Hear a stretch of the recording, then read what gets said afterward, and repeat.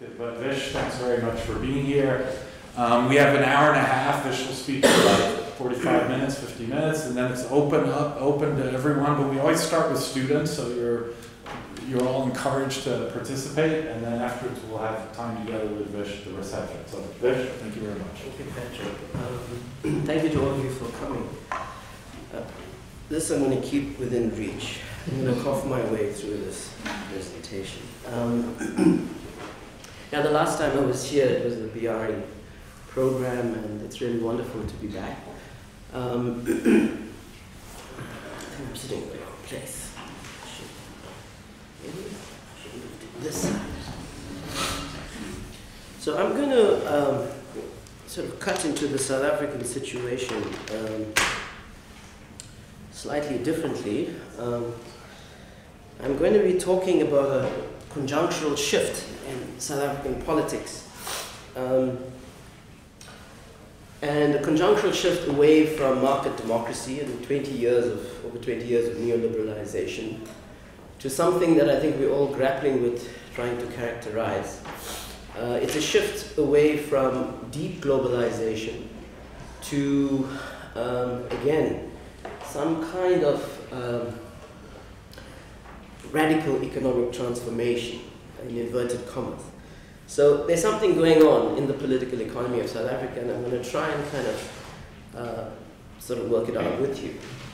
Now, I want to start off by thanking one of our lead cartoonists and political satirists in South Africa, Shapiro, Jonathan Shapiro.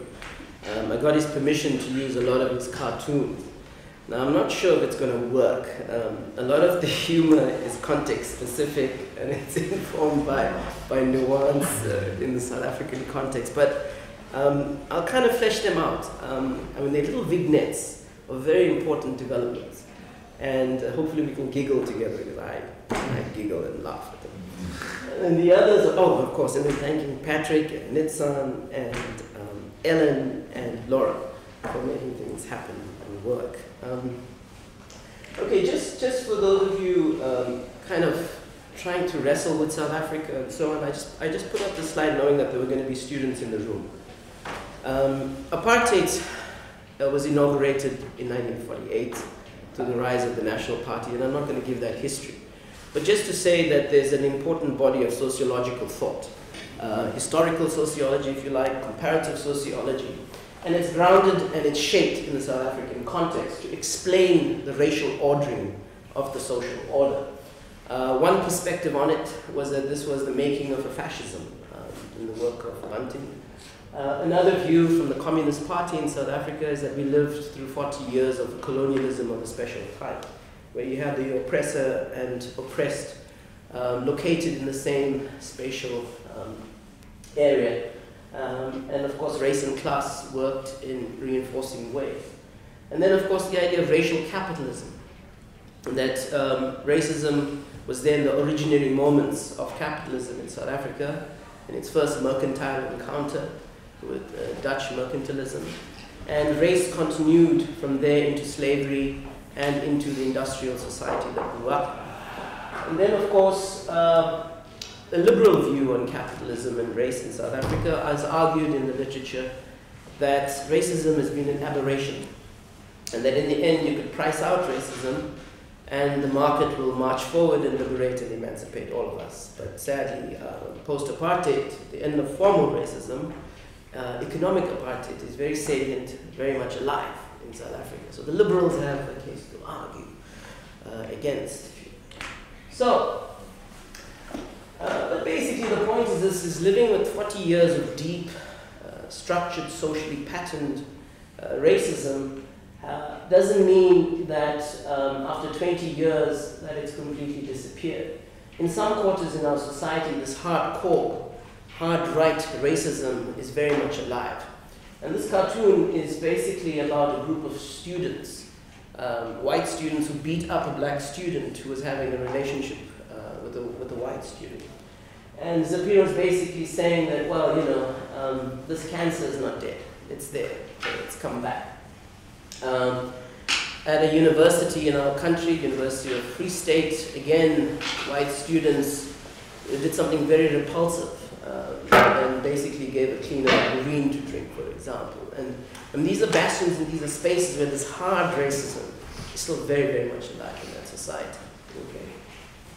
So Verwoerd was the architect from about 1959 to 1966 of high apartheid. And he basically led the National Party at that time, and it was really about Bantustans being proliferated, and separate development, and so on.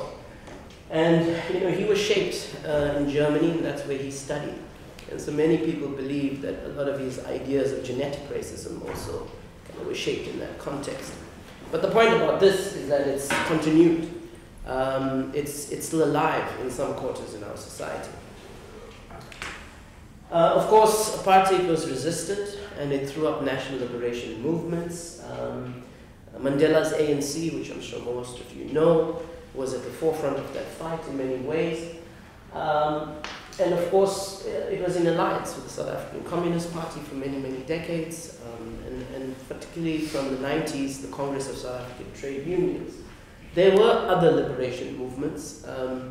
Some of the mythologies around the South African struggle tend to reduce that struggle just to the ANC and Mandela, but there were others as well. There was the Pan-Africanist Congress, there was the ZAPU, the Indian People's Organization, a derivative from Black Consciousness.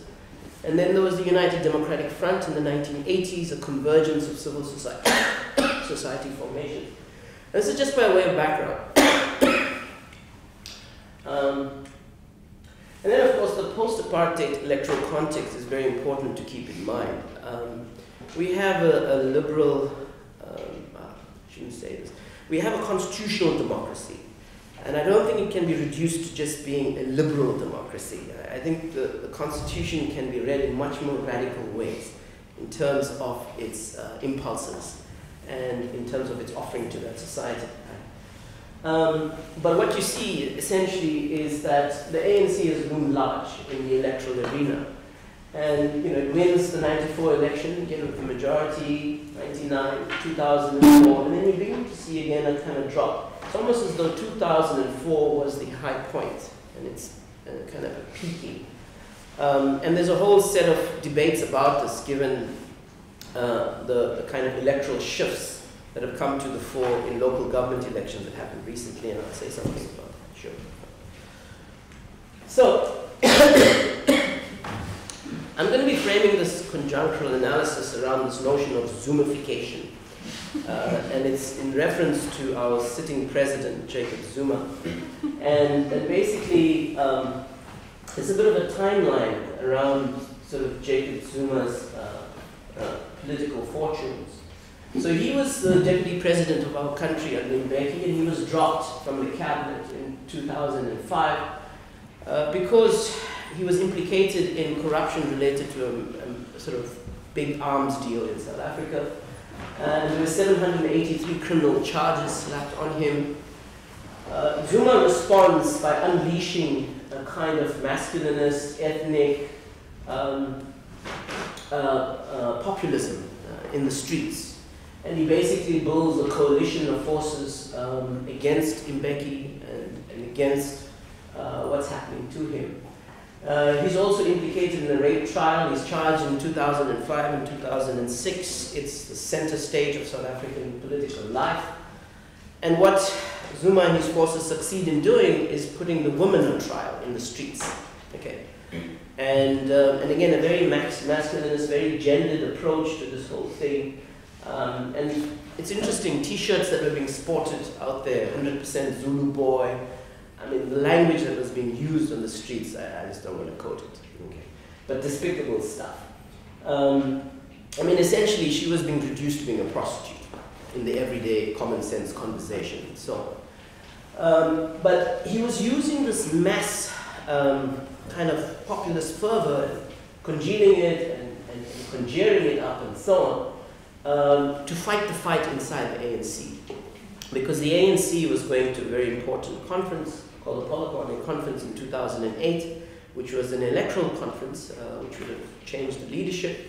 And Zuma knew that to survive politically, he needed to capture the ANC. He needed to come to the fore. So the rallying around his rape trial rallying in the streets against our constitutional court, against the constitution, and a whole narrative was spun around a conspiracy. And Zuma was the victim. More than that, Zuma was constructed as a people's hero. Classical populism, which I'll come back to just now. Here was a man of the people. Here was a man of traditional rural South Africa. And he was a victim of the modern elites in South African society. And so that narrative and that politics goes into the ANC, into the Polokwane conference, and Mbeki is dethroned, and Zuma clinches control of the ANC. He becomes the president of the ANC. He becomes president of the country in 2009. In 2012, we have the Marikana massacre in August, and 34 mine workers are gunned down mercilessly. And of course, there's a whole commission of inquiry, which I'll come back to, which Zapiro calls the omission inquiry. And then, of course, there's the Nkandla scandal, which has got to do with the spending of 243 million rand of public funds to build a private dwelling for the sitting president. I mean, that's almost $250 million rand. It's a lot of money. Okay, in South African context in which inequality is going up, poverty is going up, you have youth unemployment sitting at 60%. Anyway, so it was a major scandal, the Nkandla scandal. He becomes president again in 2014, and by 2015, there's clearly a move.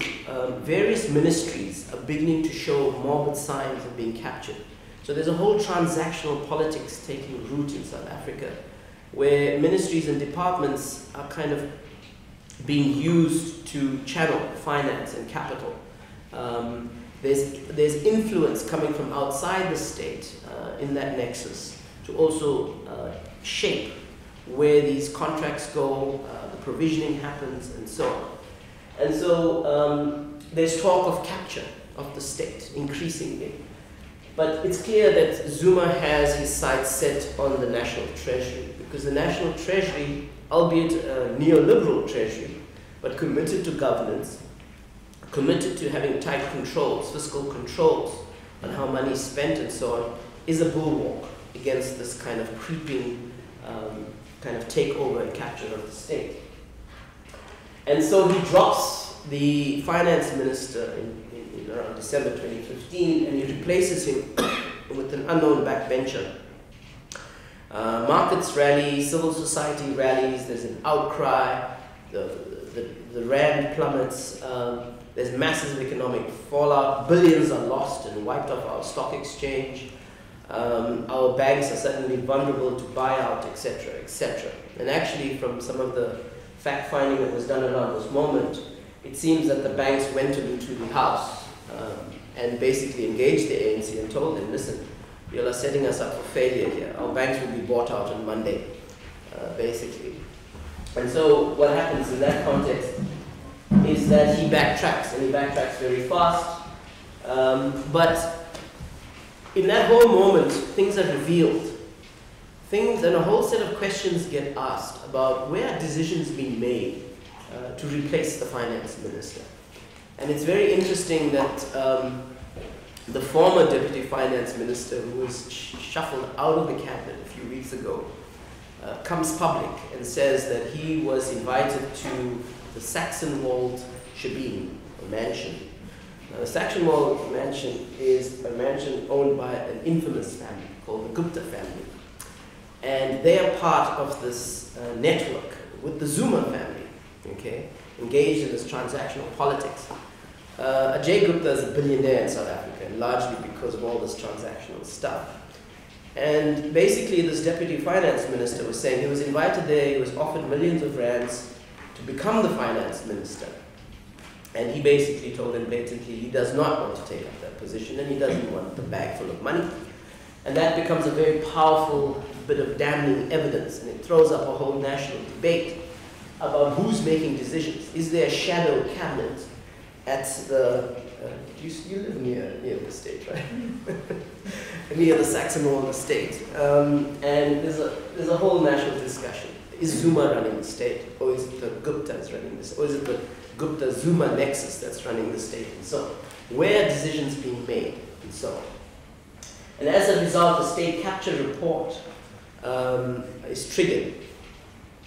We have a public protector. It's a constitutional institution in South Africa.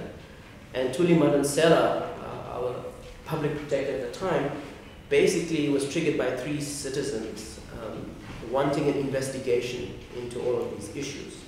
And the state capture report was produced, which is extremely damning in showing these connections and the different forces involved.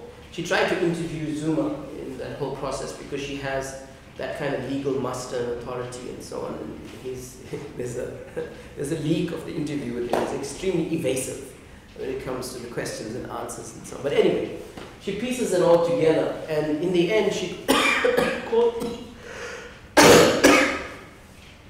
calls for a commission of inquiry, not constituted by the president, but constituted by the head of the Constitutional Court, because he's implicated in all of this.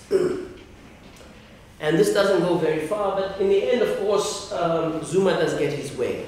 A few weeks ago, our cabinet was reshuffled. The finance minister that replaced what we call the weekend special in South Africa, Des van Rooyen, after 3 days he was replaced by Minister of Finance, Pravin Gordhan, who was a previous finance minister. He was shuffled out of the cabinet together with his deputy, and right now the economy is in free fall in South Africa. And there's a whole set of questions about where to, what's happening. So various institutions have been captured, have been compromised, the integrity of these institutions. Is the Reserve Bank next? Is the 2019 elections going to be stolen? Is our IEC going to be compromised? I think there's a whole set of questions in the national conversation, given the trajectory and given where we are going. So basically, Zapiro is saying that South Africa is like a chunk of meat. You know, braai is a national tradition. And you can see the looters. Now, Zuma has a shower on his head in all Zapiro's cartoons, okay? And that's very, very deliberate, okay? Because Zapiro's all about insulting the president. He's saying, as long as you rule in the manner you rule, with impunity, with self-interest, I'm going to mock you to the hilt, okay? And the shower has to do also with the rape trial. Zuma's response in the rape trial, because his victim, Kwezi, also had HIV/AIDS. And Zuma's response to that was, well, after sex, I had a shower. Okay? And that set back gender politics in South Africa dramatically. Okay? Here's the #1 citizen of our country treating this pandemic ravaging our society, ravaging the region as a joke. Okay? So Zapiro puts the shower head on Zuma. So you'll see that a lot in what follows. Just some conceptual and analytical issues. So this idea of kleptocracy, you know, in the development literature, there's a whole set of synonyms for this: patrimonial regimes, neo-patrimonial regimes, clientelist, predatory, and it's very much used in relation to developmental states. You know, so Peter Evans' work and so on, right? So I think as we talk through this kind of situation in South Africa, I think I'd beg you to ask the question with me: what kind of state formation is happening here? South African context. Is it a kleptocratic state, okay, in the making? Is that what we're witnessing? Is that what we're living through? And so on. There are various predatory dimensions to it, which I allude to, and so on. Democracy, also a very important concept, as we know in the social sciences and in political and democratic theory, but democracy also a very contested idea. Its classical definition and meaning, ruled by the people, demos. But as we know, in its modern incarnation, democracy has also taken on different characteristics. So liberal democracy gives us certain rights-based guarantees and so on. But I want to go further to say that liberalism has also developed an anti-democratic tendency, particularly in its incarnation as neoliberalism, in which the power of corporations trumps sovereignty and even the rights of citizens. And so you're seeing a hollowing out of democracy. And in a way, 20 years of neoliberalization in South Africa has already put a squeeze on democracy, if you like. Democracy has been ritualized and formalized. We've had 5 national elections. People come out and they vote and so on and so on. But the nature of democracy in South Africa has eviscerated the power of citizens' agency. Okay? It's de-radicalized civil society in many ways. Our trade union movement's been falling apart. Powerful force for democratization coming out of the 1980s. It's now fragmented and divided. So the new federation that's just been born is a positive development.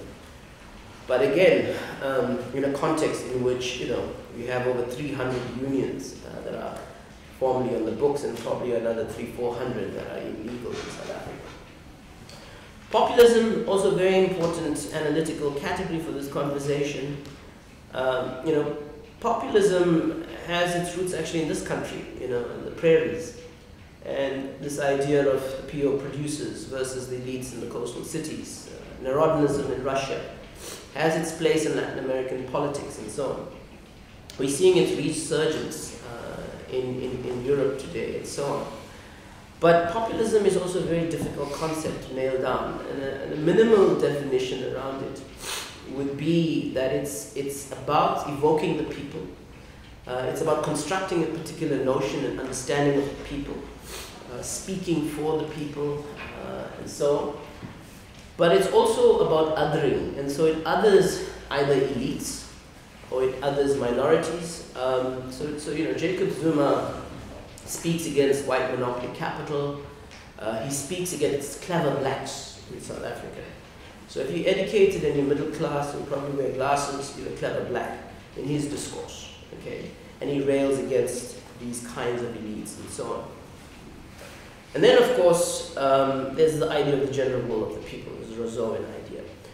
But I think that's a minimal kind of understanding, and I think the challenge that populism poses for us is an empirical one.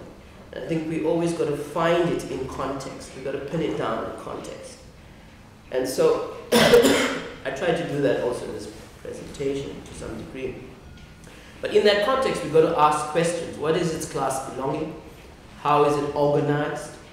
Does it articulate with a host ideology, for example? So in South Africa, Jacob Zuma's populism articulates with the ideology of national liberation, the national democratic revolution.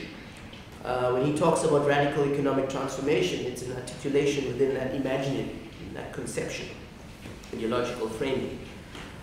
We've got to, so I think these are some of the issues we've got to work out as we go down this road together. So, very quickly, this is an attempt to kind of set the stage for understanding the kind of march of kleptocracy. So this is a Halloween cartoon. I decided to introduce it because most Americans are familiar with Halloween. But the point about this cartoon is that you have different ministers, you have different state agencies. So whether it's the head of SABC Broadcasting, whether it's the head of the NPA, Sean Abrahams, whether it's auxiliary organizations of the ANC, like the ANC Youth League, whether it's the head of the South African Revenue Service or the Guptas, they are all part of this carnival and this festival of feeding off, if you like, the nation. And so it's cronyism on the march, and it's not just one day in the year.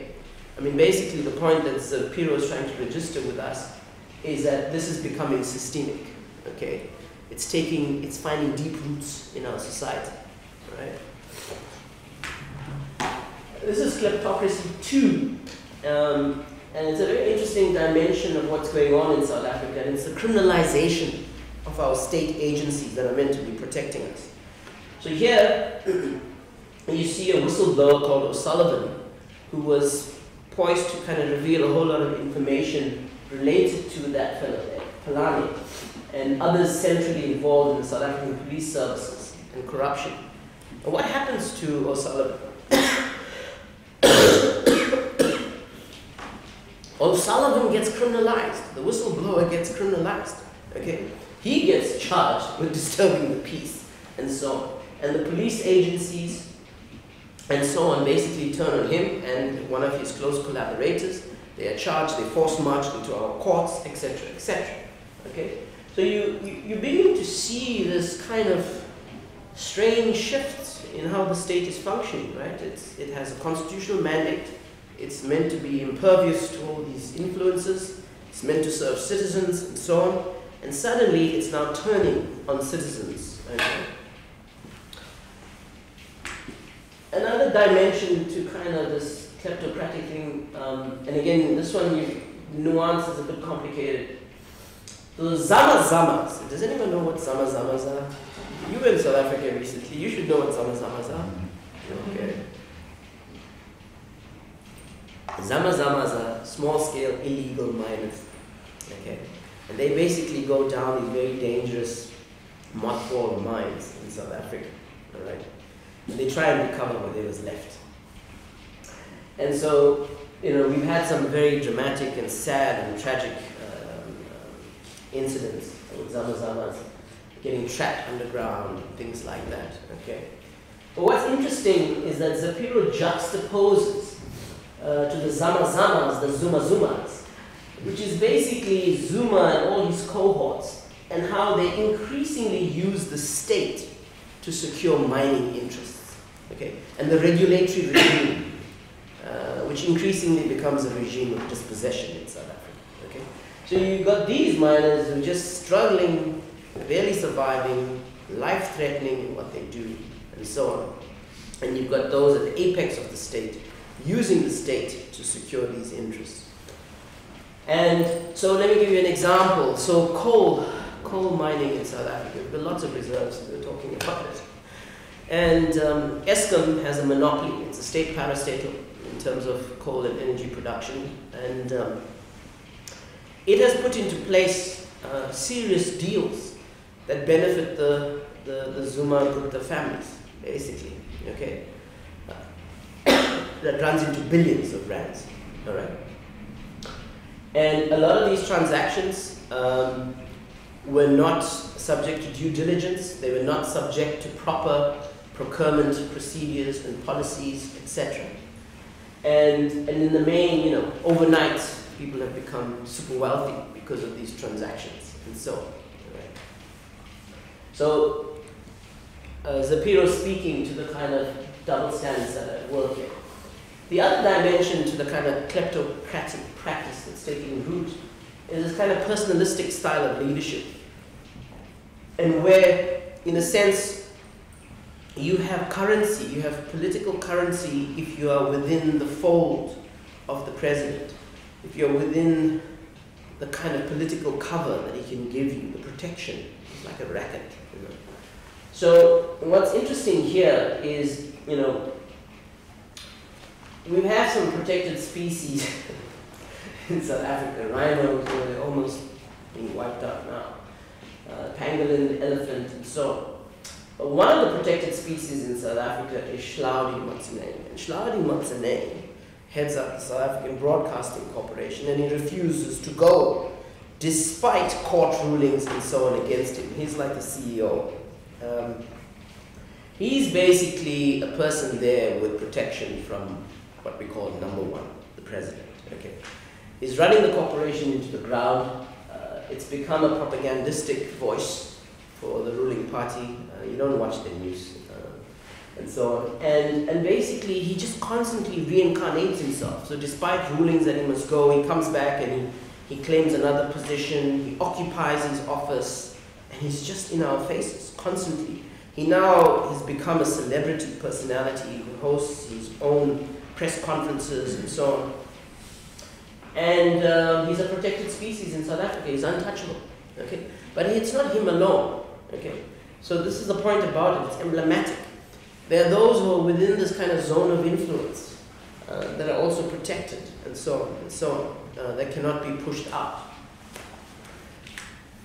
And then, of course, now one of the things we inherited from apartheid was state institutions, relatively effective, actually. In the 1970s, apartheid planners were talking about industrialization on the scale of South Korea, for example. They were having a hard-nosed discussion about this.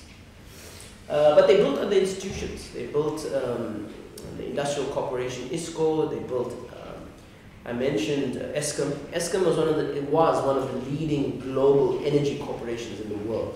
It had world-class capacities in terms of planning and so on and so on. We inherited a lot of this stuff, including transport, parastatals, and so on.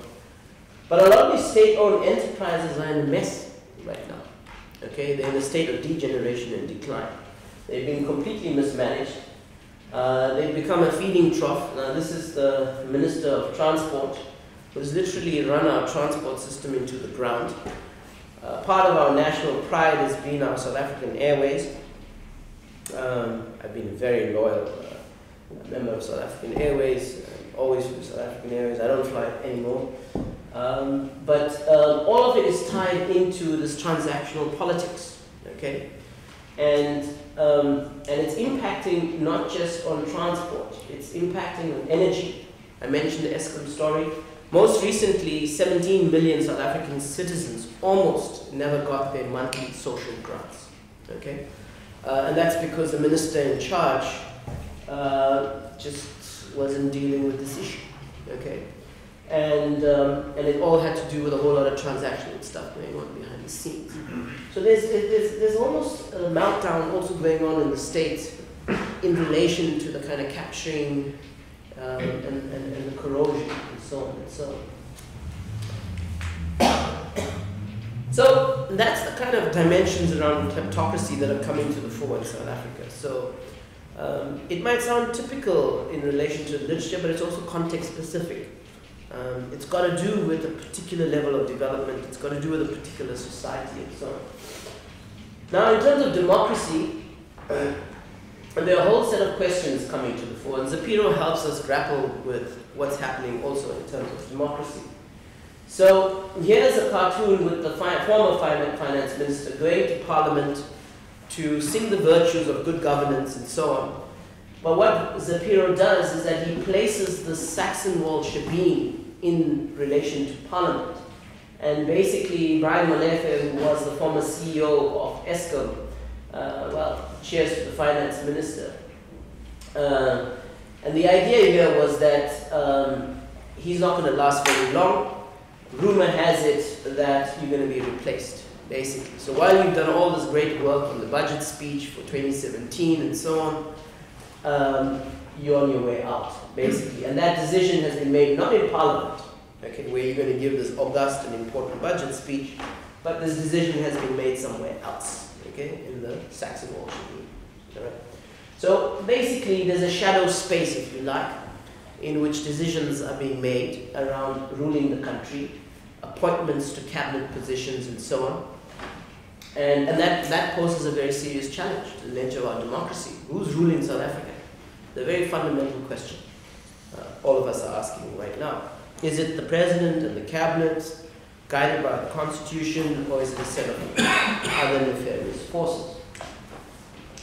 There's been a consistent attack on legal rights and rights discourse, and in this slide, Zapiro provides a catalogue, if you like. The Marikana massacre, the social grant crisis, where citizens were denied their social grants. The Esidimeni issue has got to do with mentally ill patients who were taken out of care and put into an NGO space, and many of them died. Okay, and a whole lot of other transgressions vis-a-vis citizens' rights.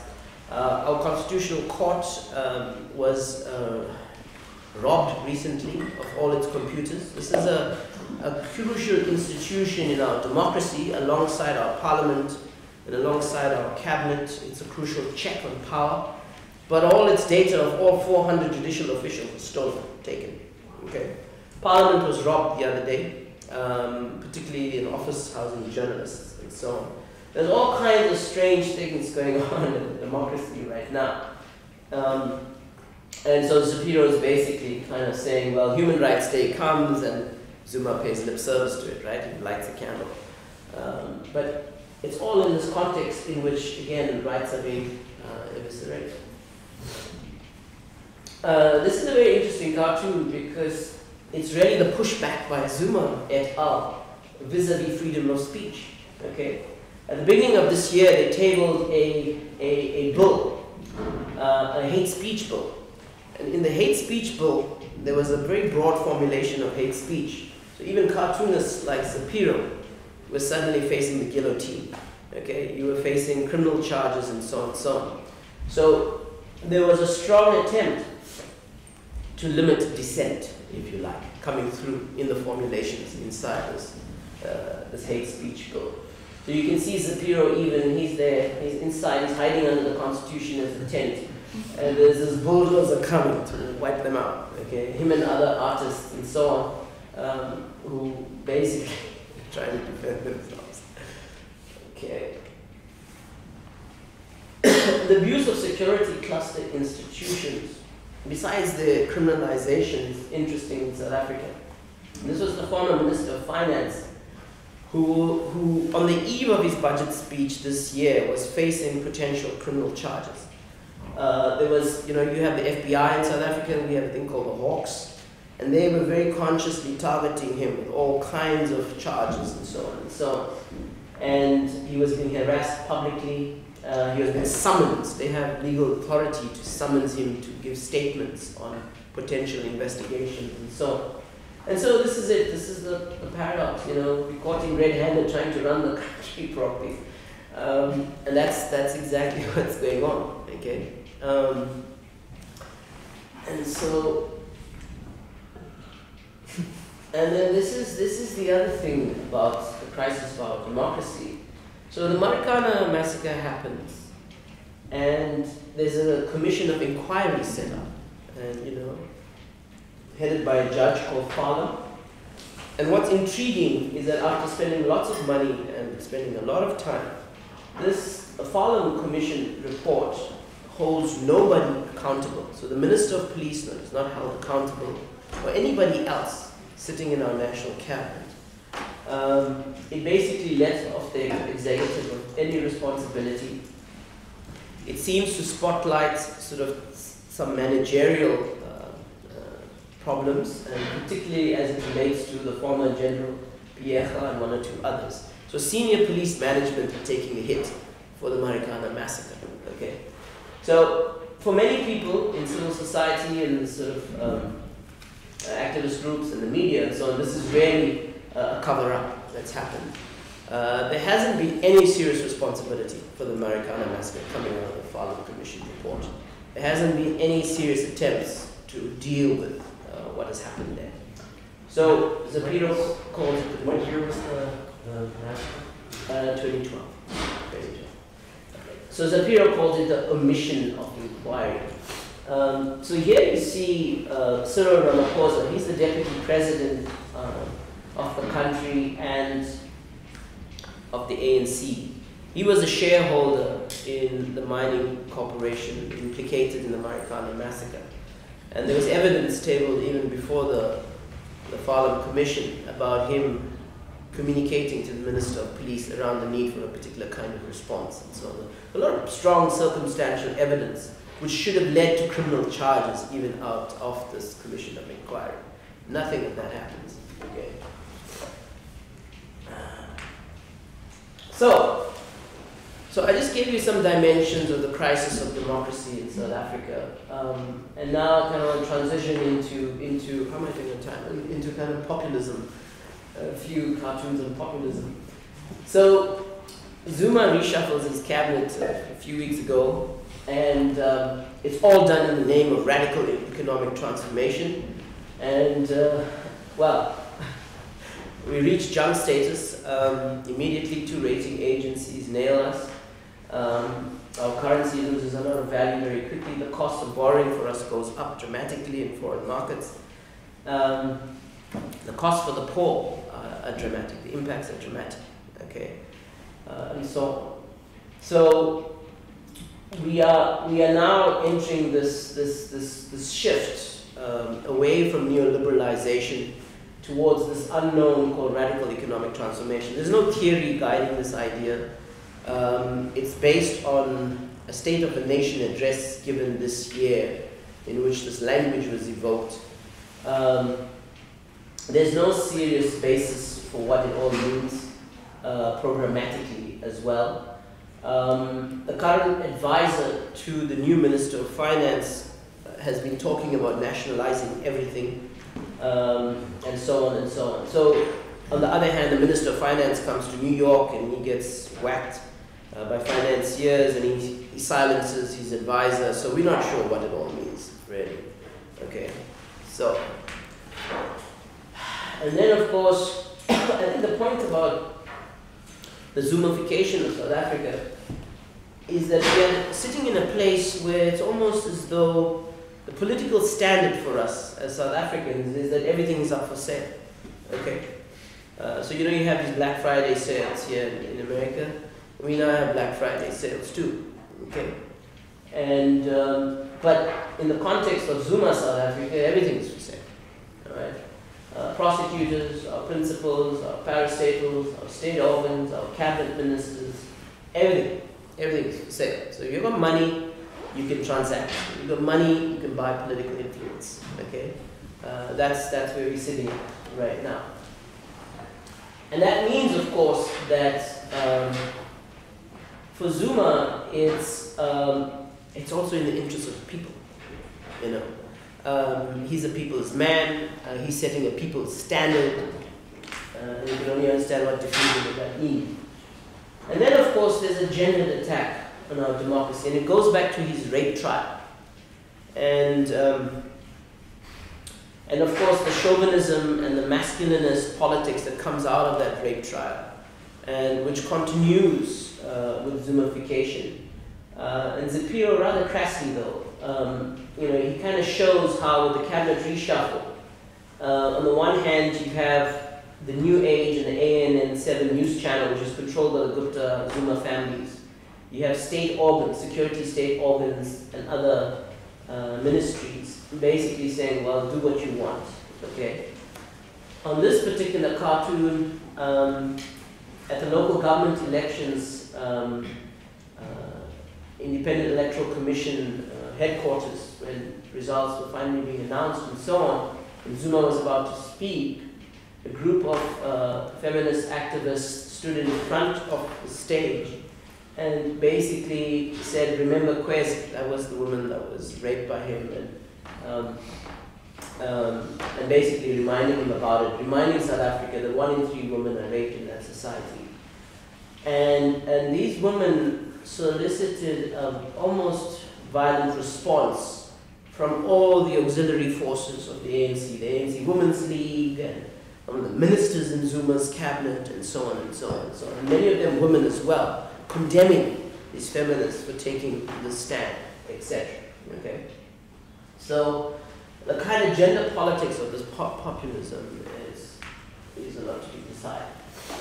Another dimension to this populism is how street politics is also used, if you like, to put popular pressure against enemies of the people.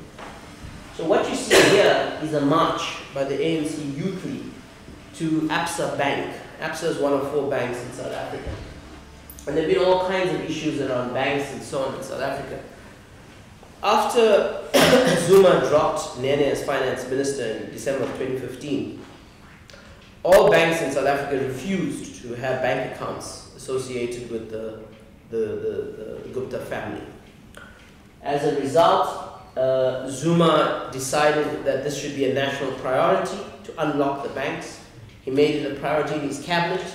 He put pressure on the former Minister of Finance, Pravin Gordhan, to try and put pressure on the banks. He refused. He actually went to court to affirm that he doesn't have the authority to do that. So what happens? The auxiliary forces are unleashed. The Youth League marches to Absa Bank, okay? And basically condemning the enemies of the people. But you see similar things along the way.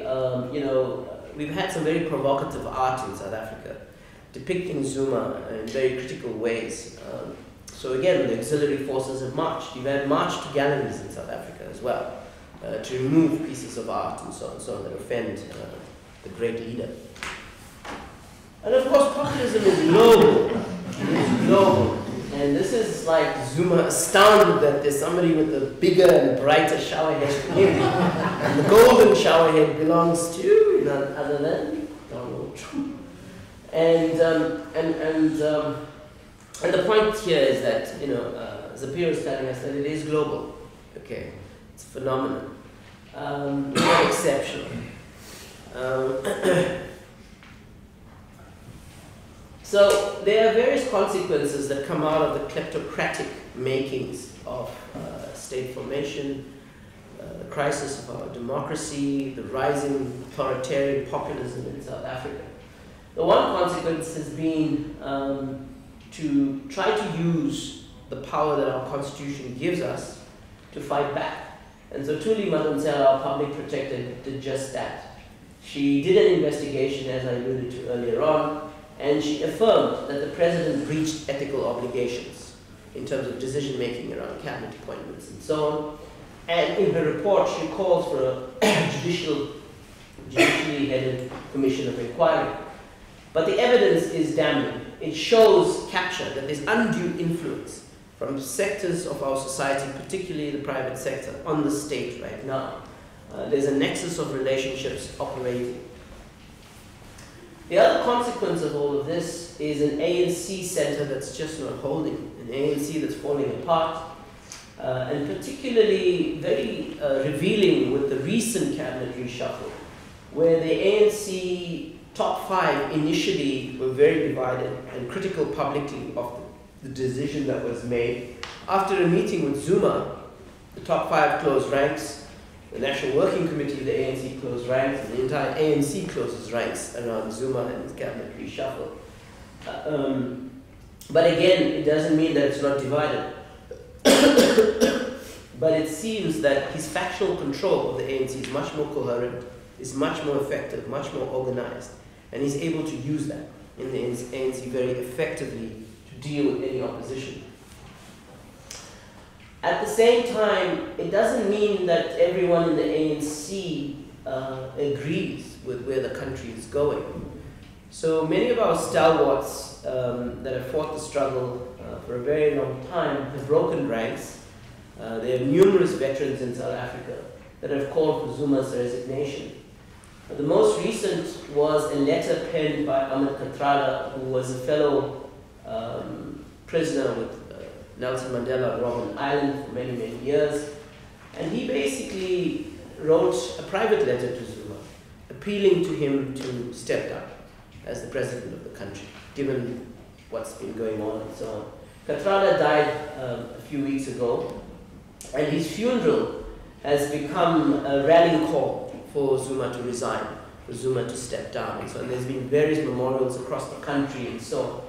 And various people breaking ranks with the ANC, senior people, calling for Zuma to resign and so on. And this is Zapiro showing one of the memorial services. There's an appeal made to the casket to say, one last time, Jade stepped down. Giving confidence to the people. I must say, Ahmed Kathrada taking the position he did has emboldened a lot of people in society to speak up and break silence. This is a very interesting cartoon in terms of consequences. The ANC is losing electoral ground, and there's a lot of South African nuance that you have to appreciate about this cartoon. Jacob Zuma has constantly, and this is a refrain in his kind of public modus operandi, the ANC will rule until Jesus comes. Okay? And so, in the local government elections, there was a seismic shift against the ANC. It lost most major metropolitan governments to opposition parties and coalitions. And so Zapiro is saying, well, my friend Zuma, Jesus has come. Okay. So it's lost a lot of ground. And there's a big debate about 2019. The next national election is in 2019. There's a lot of detachments from the ANC Liberation Bloc, lots of realignments like the new trade union movement. Citizens are really, if you like, disaffected. It registered in those local government elections. And many people believe that if he continues with the kind of impunity that he's been displaying, that's going to register probably at the first major loss of national elections for the ANC.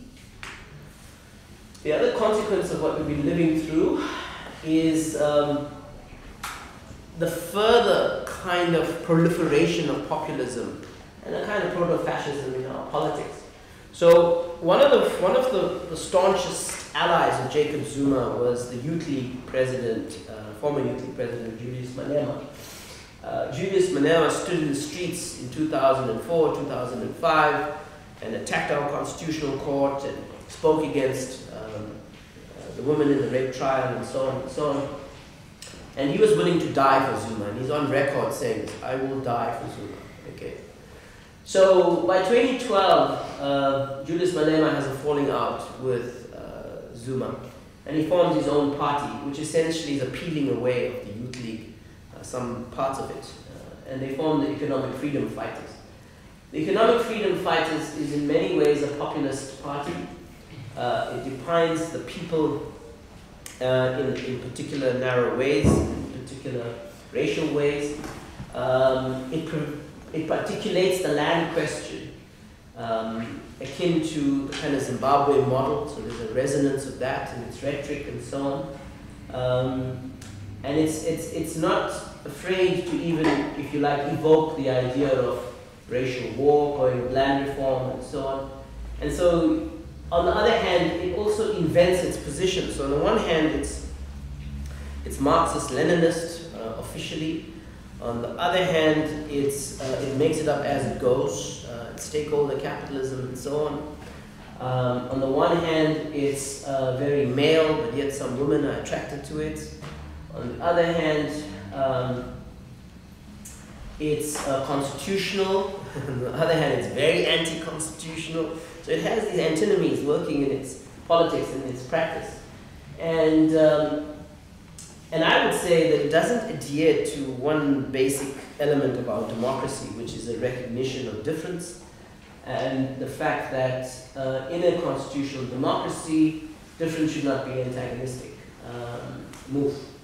The EFF has increasingly become violent in its disposition, in its theatrical performative politics, in parliament, and even in societal processes. Okay, and this is having particular implications alongside Zuma's version of the ANC for our democracy.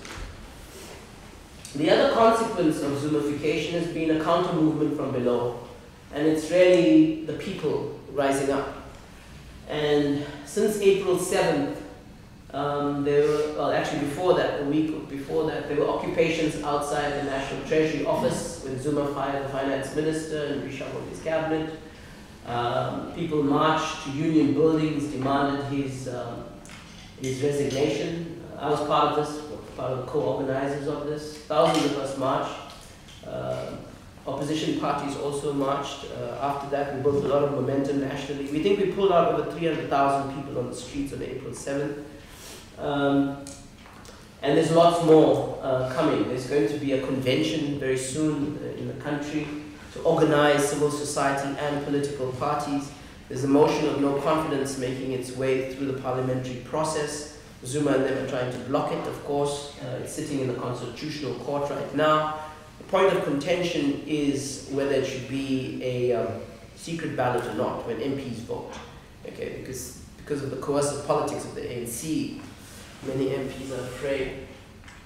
And then to conclude, basically, well, we're basically seeing the makings of a kleptocratic state in the South African context. It has its own specificities.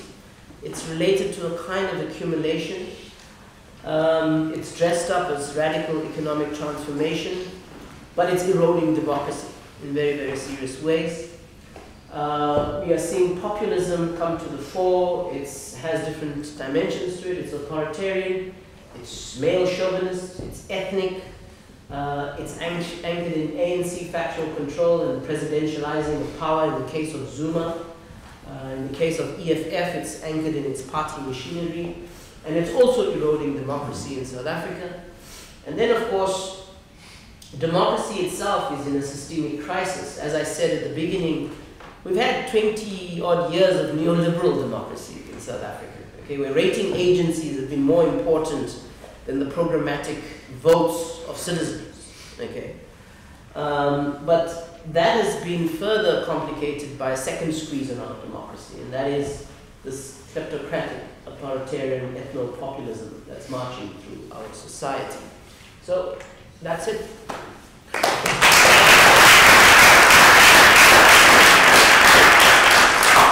That was uplifting. So we have about half an hour, and the tradition is we give the floor to a first round of questions from students, and Vish, I'll let you take questions, and you can answer one at a time. We'll take a bunch. Hi, my name is Alexa. I'm from Johannesburg. And my question is that I think a lot of people have put the blame for persistent assault by government and consumers, cronies with civil society, and have said that it's a failure of civil society to mobilize, that this is being continued, this has continued to happen. But I think my question is, if the state has been captured to the extent that it has, will civil society mobilizing actually be able to pressure the government to change? Good question. How do you want to do this? Should I respond? It's up to you. Okay, let me take one more question. Yeah. I wonder if you could speak to, I mean, you mentioned EFF briefly and DA. I'm wondering, the rise of these alternative parties, is it right to see them, if we think about those values you talked about, democracy and populism, are they exogenous challenges to the Zoomification process? Are they outgrowths that are just intensifying some of these things you're talking about? So DA has a neoliberalism of its own, perhaps maybe a different kind, but obviously neoliberal as well. EFF has a populism of its own, perhaps a different kind. In thinking about these other alternative parties, I'm wondering, what is it that we get that would be different than the Zoomification that we're talking about? Are they actual challenges? Are they changing some of these things you're talking about as categories? Or are they just, aspects of it that are just being intensified, essentially? Okay. Let me respond to that. Okay, so, I really think, I'll take the last question first. I do think that we've got to locate it in the context of national liberation movements in the 20th century, because that's where the ANC comes from. And national liberation movements have, if you like, been exhausted historically. We've seen that in the larger African context.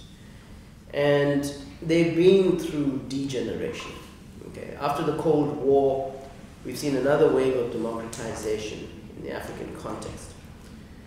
And if you look at Angola today, it just breaks my heart. You look at Mozambique and so on and so on. The kind of politics that's taken root is not emancipation. Okay? They have failed on their own terms to deliver emancipation to those societies. And of course, complex for endogenous and external reasons and so on. Now, I'm not arguing that it's inevitable that the ANC will degenerate. That's not my argument. Some people argue this, by the way. Somebody called Dale McKinley argues a thesis that the nature of African nationalism in South Africa, being elite nationalism, was always going to betray the people. I don't argue that. But it's very clear that in terms of contingency and what has happened in our historical process, particularly post-apartheid, the ANC has made certain choices. The ANC, as the party in power, has made certain choices for the country. Okay, and as a result of that, it has locked us into a particular pathway. All right, so it has clearly decided to deracialize what was a deeply monopolized capitalism. It embraced the idea of black economic empowerment, which came largely from capital in South Africa. It chose modest redistributive reforms alongside that, so like social grants, like housing, and important redistributive reforms. But it hasn't had a project for fundamental structural transformation of that society. And as a result, it's gone down this pathway in which inequality has worsened. And there's a strange narrative in South Africa where some people argue that apartheid was better than what we have, okay, given at a common sense level, okay. given the inequality, given the high levels of unemployment. I mean, almost 60% youth unemployment, okay? Over 26% official, narrowly defined unemployment, and so on and so on. And stubborn, being there consistently, and so on. So the ANC has gone down this path. And basically, it's produced an unviable society, in my view. Okay? You cannot, if you like, sustain and consolidate democracy on the trajectory that it's chosen. And in that process, it has also degenerated, and it has engendered forces in that process that sometimes look very much like the EFF looks like Zuma's ANC, in my view. Okay? So accentuating these tendencies of degeneration and so on.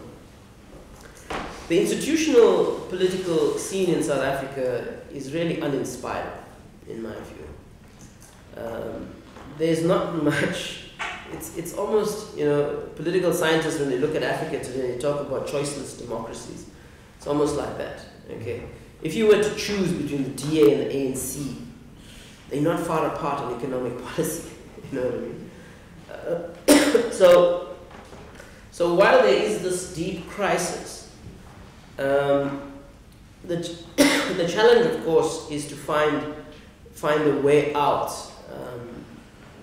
that, if you like, crystallizes an alternative political project. None of the parties in the political space or the political horizon are offering that right now. And this connects up with your question. I mean, I really think that we have, I just wrote a piece about the arrival of our Zimbabwe moment, and was making the point that we will not be Zimbabwe because we have to be distinguished by certain things. We have a developed private sector in South Africa. Many people have made this point.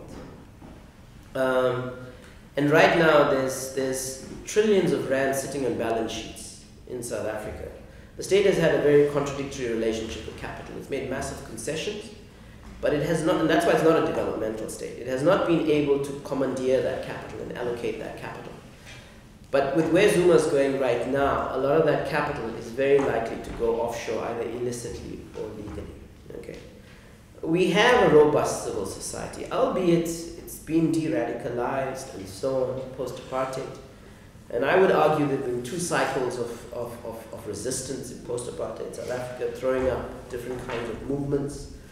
Movements defending democracy, constitutional rights, movements for systemic alternatives and transformation and so on. And those are very, very important forces for placing limits on state power.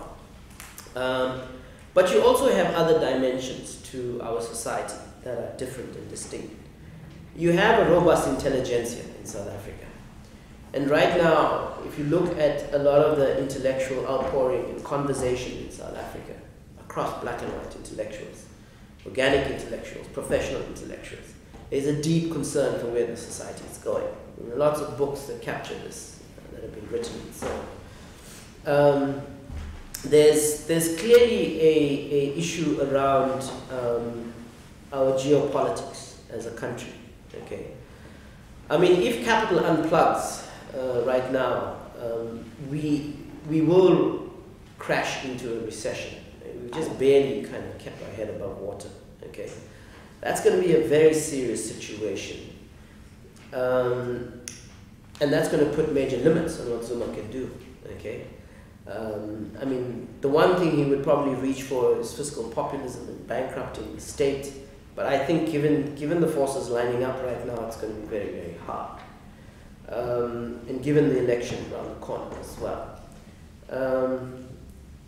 But the other thing related to this is how China and Russia have related to South Africa. And China, in my view, has been much more cautious as a neo-mercantilist state. It's together with other BRICS powers, has skewed our economy in many ways, like around coal and other things. But it's not meddling in South African politics directly.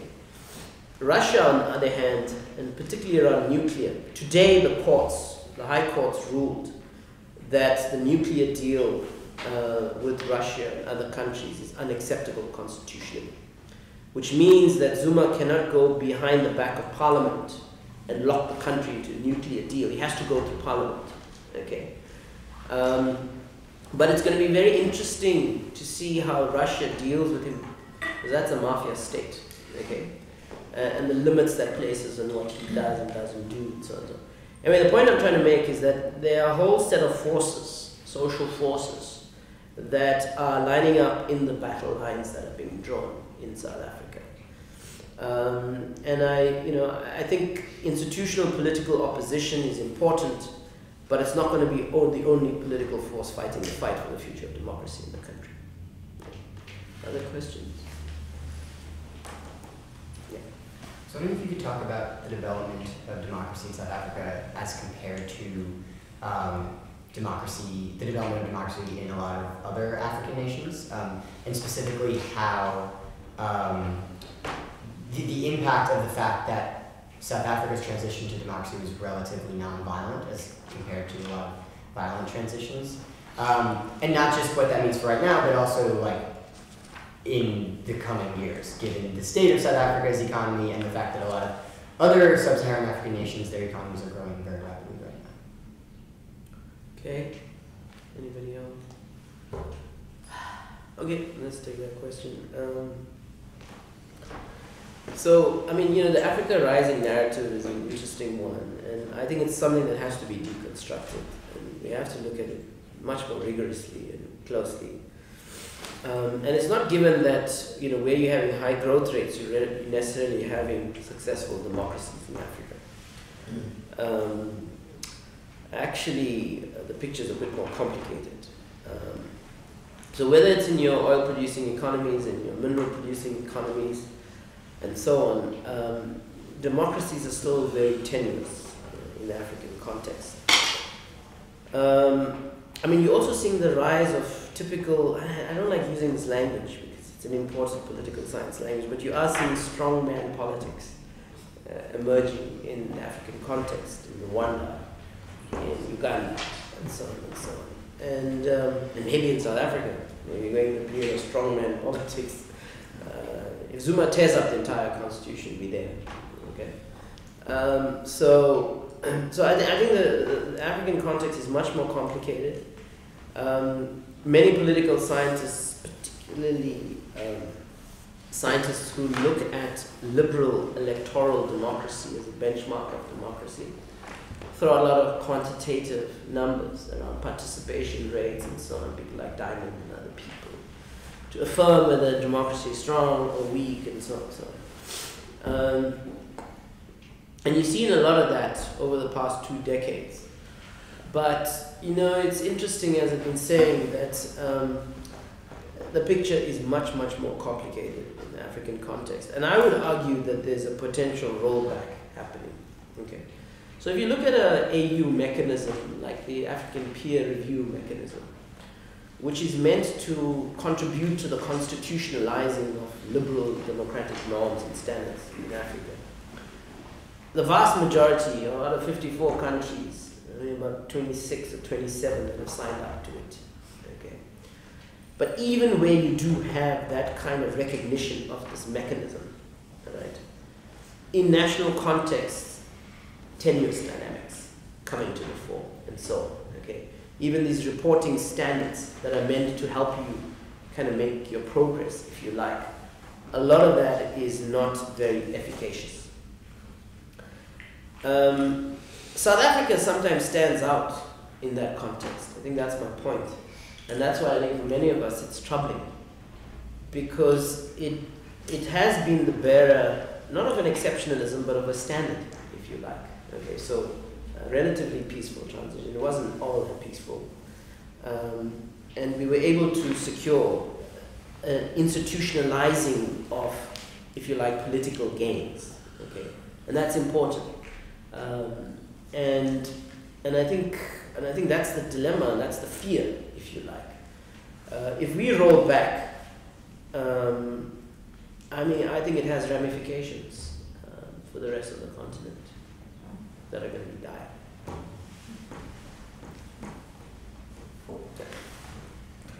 Yeah. So I couldn't decide whether what you were saying about South Africa now reminds me more of the United States or Nigeria, the two places I know best in the world. Neither in thinking about the comparisons, neither of them complementary in the way that I'm thinking about them right now. But my question is to ask you to say a little bit more about what you think the relative, I mean, it's striking in the United States, but now in South Africa as well, the degree to which people seem to have this capacity to kind of vote against and act against their own class interests. And often I kind of see that as, well, you know, somehow politics manages to fool people to do things that are in favor of capital and not in favor of themselves. But in your case, it looks like what's going on may not be in the interests of the people, but it may not be in the interests of capital either. And so I'm just wanting you to say a little bit more about how you see the relative interest or strength of the people and capital as kind of playing out in this story. I mean, is there one that's more likely to be a good check on this than the other? Are both going to sort of, is capital going to flee and the people are going to follow populism and kind of go against their own interests? Is there some way they could align? I mean, just a little bit more about that capital-people relationship. That's interesting. Sorry, So I had a related question about the nature of populism in South Africa. And you said that the elite, the other elite that is constructed is the white population and the black middle class. So I was wondering what the people is and why do they support this guy? Because if they clearly, all what you described doesn't seem to be working in the interests of anybody. So where does his support come from? Interesting question. Well, it's interesting, you know, in the 2009 election, there was a massive swing in the province of KwaZulu-Natal towards the ANC. Now that has been a very contested political space for the ANC for historical reasons. And it had to do with the presence of a Zulu nationalist political organization called the Inkatha Freedom Party, which was aligned previously to the National Party regime and so on. And the swing to the ANC was an ethnic swing to the ANC, okay? And what many people and analysts and academics have been saying is that Zuma has accentuated ethnicity in South African politics, his Zuluness, okay? The swing in KZN was crucial for the shift in 2009, for the electoral shift in 2009. So that's part of his construction of the people as well. Okay, I'm traditional. I come from rural South Africa. I am Zulu. I'm a male, and so on and so on. The other thing about it is that, you know, there's another level at which things work in South Africa, and it's got to do with how the ANC has claimed for itself the mantle of liberation, but also a conflation with the nation, the state, and the ANC. Okay. And Zuma plays off that, and he harnesses that. So it's been in the rhetoric of the ANC, you know, better life for all the people, and so on. It's been in the Freedom Charter, you know. South Africa belongs to all, living in black and white, and there's a lot of evocation of people's power in the Freedom Charter and so on and so on. So he, at another level, he uses that, okay? We, the ANC, we will rule, we will serve the interests of the people, and so on and so on. So that's another level at which his construction is working, okay? And he plays off that majority support in particular ways. I mean, I think that it's also going to come unstuck because a tribalizing of South African politics, which is anti-ANC actually.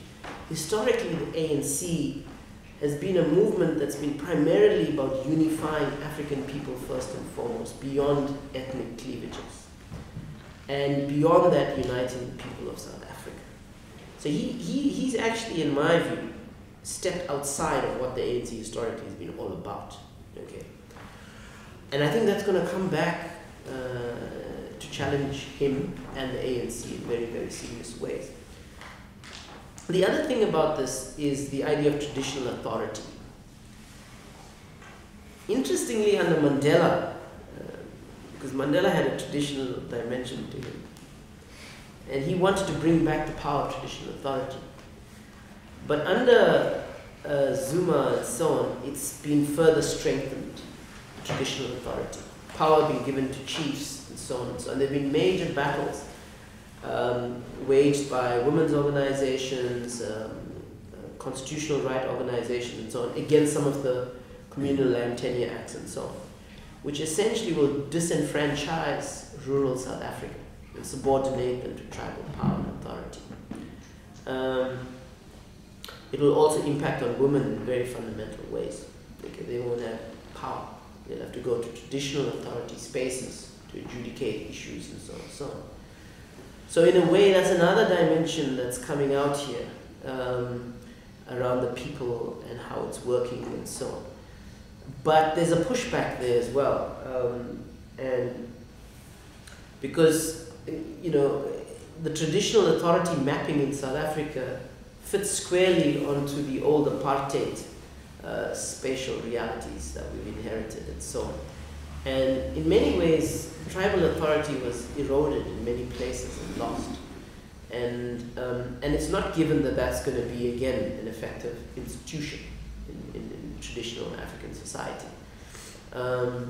So I think there are a lot of contradictions in how the people are used, evoked, and so on, and there are counter forces as well in all of this. The biggest thing missing for me right now, which is a big challenge, is the voice of workers in South Africa. Because workers, as I said, were a democratizing force and could have been the most effective counterweight to this. And because COSATU has been effectively factionalized by Zuma's ANC and literally captured, it's been split and so on, it's creating a very serious crisis for where we are. In terms of this relates then to the people and capital, and I don't see capital as heroic in South Africa, and I'm not saying you saying that, but I really think that capital in South Africa could have done much more for post-apartheid development. For almost 20 years, the conditions for capital to thrive have been there in South Africa. We've ensured exchange control deregulation, if you like, the carrot has been dangled sufficiently, you know what I mean? And yet, we've had an investment strike in South Africa. It's incredible, And a pattern of capital-intensive investment has continued, so a job-shedding pattern of economic development has continued, given our high unemployment rates and so on and so on. Many people argue in South Africa that we needed an economic CODESA, in addition to the political CODESA that produced our constitution, to really put in place a new social contract and a new national consensus, and so on. But capital is powerful, it has structural power in South Africa. Most of it is offshore. The large monopolies that grew up in South Africa, most of them in the context of the, if you like, the elite pact, have moved offshore, most of them on the London Stock Exchange or on the US Stock Exchange. So they're not home-based as in South African corporations. That gives them a lot of leverage. They also use South Africa as a staging post to kind of penetrate the larger African economy. So the JSE, for example, has an Africa board, and you have lots of South African companies going into a larger African context. But I haven't been convinced about the patriotism of South African capital. I mean, the argument that gets made is that we pay our taxes, goes to the fiscus, get on with it. And so I would argue a lot of that has to do with the nature of kind of rainbowist nationalism that came to the fore even during the Mandela period. Okay, we had to find a way to build confidence and so on and so on. But something else was needed and is missing in the South African context. If you look at exploitation in South Africa and the precarity that's taken root post-apartheid. It's awful, actually. I mean, the majority of workers, 70%, earn under 3,000 rand a month. And if you look at the wage gap in South Africa, post-apartheid South Africa, it is unbelievable, unbelievable. We become more and more a billionaire-based society, like many, you know, and so on and so on. The concentration of wealth is atrocious. Okay, it's despicable. And yet, you know, people are struggling to survive in South Africa. So,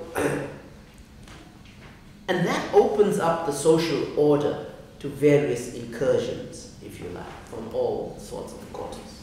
Okay. It's interesting that a bunch of CEOs worked with the former finance minister to try and rebuild international confidence in the South African economy. And they traveled internationally to various financial centers and so on. But again, that didn't translate into a new social compact for South Africa. And I'm just wondering whether if the minister stayed in place, whether he would have taken it there. In the context in which we're deindustrializing, we're becoming increasingly a commodity exporting economy and so on. Okay. A lot of those CEOs right now in business leadership South Africa, which represents a lot of these big corporations and even transnational corporations, have taken a stand against the cabinet reshuffle. They've publicly marched with us in the streets. We also haven't closed the door to them to march with us. But I'm not sure how far they're going to go. They're already talking about a rapprochement with Zuma and to have a dialogue with him and so on. And so, you know, I mean, if Zuma is going to maintain a certain level of stability that keeps them happy, the fight's over, right, for them. On the other hand, I mean, I think that, again, when it comes to the people, the crucial issue there is again, the trade unions, the organized workers, and so on. And the formation of this new trade union movement with over 500,000 workers is a signal development. They have taken a position against Zuma. They've been trying to have a national strike on this issue. The permission has been turned down to do that. The big challenge, of course, is whether they're going to converge with a whole set of other forces that are emerging, if you like, in the people's space. There's an important campaign that has risen called Save South Africa. Some of us worked with them. I'm not part of Save South Africa. We worked with them around the mass mobilization that took place to union buildings. And they, together with a whole set of other movements and so on, are talking about working together. Okay. There's going to be, as I said, a convention or a conference, whatever, platform soon to try and bring all these forces together. Now, how that congeals, what it focuses on, and so on is anybody's guess at this point in time. But I think for many people, 2019 is going to be a defining moment as well. I mean, it's an election year. And given all the kind of crisis dynamic, I mean, how that's going to express itself and just itself is going to be interesting. Yeah. I think I heard you say 80% unemployment among the youth? 60. Oh, 60. What is the education level among South African youth? Yeah, I'm just curious about what you think the outcome of the ANC's leadership conference, the Sustainability Summit. That's a good question. You know, in 2014, there was a campaign in South Africa called Vote No. And it was really about the massacre that happened in Marikana, and it was about Nkandla. And it set up a platform for a national debate about how citizens use their voices and so on. The ANC closed ranks against that campaign. Yet there were senior people from the ANC in that campaign, former cabinet ministers and so on. In 2015, when Nhlanhla Nene gets fired, it's interesting that the Zuma Must Go campaign that grows out of that, okay, still doesn't find resonance inside the ANC. But by 2016, given what's happening in the state and corruption and everything, you're beginning to see increasingly inside the ANC powerful noises coming to the fore. The challenge there is that Zuma has factionalized the ANC. He controls the faction. And it's relatively more coherent than anything else, okay? And it's a faction that wields its political base and muscle, all right? It straddles the ANC Women's League, it straddles the ANC Youth League, it straddles certain key provinces, cuts across his cabinet, and so on. And money is crucial for that faction, okay? Money and politics kind of go hand in hand, okay? So it's very telling that the NWC of the ANC and the office bearers didn't take Zuma on his reshuffle. Which again shows where the balance of forces lie inside the ANC. He survived it, okay? He's confident. And he's probably going to go into the national conference this year with all these forces lined up as I've described them, okay? I think the dilemma for most people is that if you take him on, you'll split the ANC, okay? And I think it's a serious dilemma, it's a serious issue. But I think people have to really ask themselves whether it's Zuma or the country. And that's the question in the end, okay? It's not about the ANC anymore, in my view. Now, alongside this, the South African Communist Party, which has been a staunch ally of Zuma, and COSATU, they both come out calling for his resignation. And the Communist Party particularly is calling for a dialogue with progressive forces in society. I'm not sure where that's going to go. Whether that's about building for the battles inside the ANC conference process, or whether that's going to be about realigning political forces in South Africa for something different. Okay. So it's a complicated situation. But if the Communist Party and COSATU develop the political will to say enough is enough, and that the fact you can't solve this problem inside the ANC, self-correction inside the ANC is not going to solve this problem. The rot is so deep, it's systemic. The ANC is implicated in this regime in such deep and profound ways. You need a project of renewal that has to be something completely different. Okay. And if they develop the will to go in that direction, there are a host of other forces in society, like the New Trade Union Federation, the Metal Workers Union, the largest union with over 300,000 members, saying they want a workers' party in South Africa. So there's immense potentialities for some kind of left convergence right now, and for some kind of left force to emerge in South Africa. But I just hope the Communist Party sees beyond the ANC. The question of education, I don't have numbers to share with you, but I do believe that in post-apartheid South Africa, a lot of progress has been made to make education universal and accessible. It comes with a whole set of complexities around the limits of the state and its capacity. So, you know, children in poor homes and communities can go and get an education for free in South Africa, in public schools. But the quality of education is the issue, is the big challenge. Status functionality feeds into that. In some provinces, schools don't have basic standards in place. So in some rural communities, school children are still sitting in wattle and daub houses and things like that, and not in properly constructed schools. They don't have the proper infrastructure for an enabling environment to learning.